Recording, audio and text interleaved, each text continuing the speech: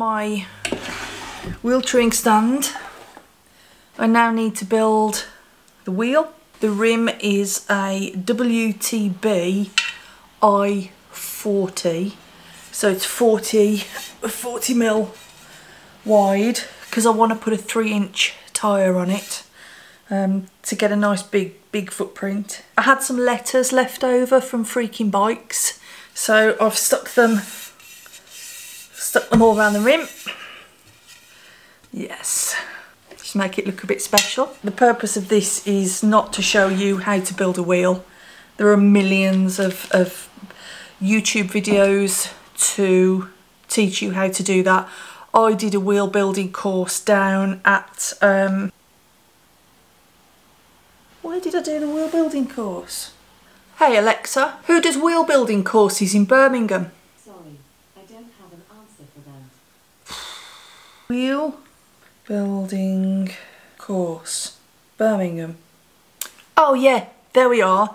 It was at the Birmingham Bike Foundry down in Sturchley. These are my notes from that wheel building session. It was 8th of December 2019. That's a long time ago, isn't it? But anyway, made all the notes. I built a front wheel when I went down to do that with them. How did we get here? I have been riding this original rim for 4 years. That's how long I've had the bike. And I've noticed when I was cleaning it, some of the, you can probably see there how raised that is. The splits in the rim, it's starting to split, and I thought before that becomes a catastrophic failure, it's a good opportunity to put this course into practice and finally build a rear wheel.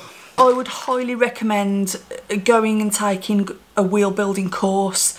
They're going to have all the equipment and you're going to be able to practice and make mistakes, and most importantly learn how to measure everything properly, because that's the real key to it. These measurements that you take on the wheel, I took them to the computer, poked them into a spoke calculator, and the calculator tells you the length of spokes that you need. Being a rear wheel and there being a slight difference between centre to flange and centre to flange, they're going to be slightly different length spokes, left or right side of the wheel. So I've ordered my spokes, not quite the sizes I wanted, so I've gone up 1 millimetre on one side. That should be absolutely fine though.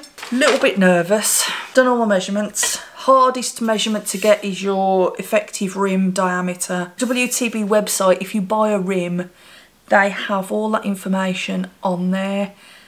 However, you should always go ahead and measure it yourself. The only other thing I've had to put these were extra. These allow me to sit a through axle hub in the stand centrally. Ta-da. This is the hub off the old wheel, and I planned to reuse this once I'd taken the wheel apart. If you look on the flange there, some of the holes have really been worn out of round by the spokes constantly tensioning and releasing. So there's a couple of holes that once I'd got it apart and looked at it, I thought, for the money, have a new one. It's a slight upgrade on this one. This is the MT400 coming off the bike. This is the M618. Probably a little bit of weight difference there, but other than that, it was very tempting to buy some real swanky Hope hubs. But at the end of the day, I am building a utilitarian wheel that I am going to do this to again, and I would rather be able to replace the wheel myself and rebuild it myself than having to worry that I've destroyed a £200 hub instead of a £40 hub. So that's my thinking. The hub was about 40 quid, the rim was 80, the spokes were £7 a packet. Not a massive outlay. The outlay has been on the tools, but hopefully by investing in the tools I'll be able to look after both mine and Mary's bikes. Well, and Louie's and Teddy's and Oscar's and, well, anybody. Maybe if you need your wheels I am pretty good at truing wheels, I've got to say that. Anyway, we're feeling confident. We're feeling confident. I'm a little bit nervous, but I'm confident I can do it, so let's get on with it. Just got to build it. I'd do this because then I'm Superman, but I can't see anything.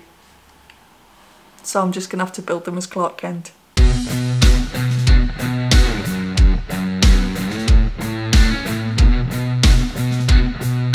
I've taken all of my spokes and I've used different colour greases to grease the threads on the spokes so I don't get confused when I'm building the wheel as to which length is the right hand side and which length is the left hand side. Let's lace the wheel. Oh, and also the spokes that I bought came with the nipples. They're just brass ED coated, not expensive. Dropped it. What happens if it goes wrong? And the money and the time? Do you know? Do you know how to build a wheel? I think I know somebody who can help. Orla, hi. I'm ever so sorry to disturb you. I've got to build a real wheel. People keep telling me that it's a dark and mysterious art, and I don't know nothing about dark and mysterious arts. And I wondered if you had any real advice, or if you had some sort of magic, or, well, anything really that could help. Welcome, friend. Whilst I am well versed in the ways of the dark and mysterious arts, I cannot help you with your quest. Once upon a time, it may have been for the realms of the great scientists of our age. Now, wheel building is simply mathematics. Anybody can build a wheel. It's not a dark art, it's not a dark art. So anybody can do it? Anybody can build a wheel. Oh, well, that was a bit of a waste of time, wasn't it? Didn't even have any magic. I've laced the wheel, that's all I've done. It went well. And I have tensioned the spokes just to the point that the thread's not showing. So all that remains now to do is to true the wheel up and get it tensioned and nice and tight. Almost there with the truing. So from here on in, it's just a case of going around the wheel and making real minor adjustments, but I'm really pleased so far. It's all seems to have worked.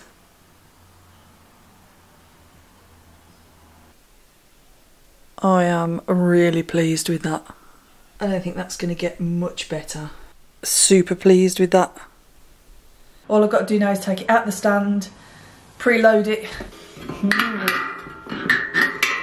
So if I'm doing this right, and I will lie it flat on the floor in a minute and stand on the rim, but if I'm doing it right, there should be some pinging to get the twist out of the spokes.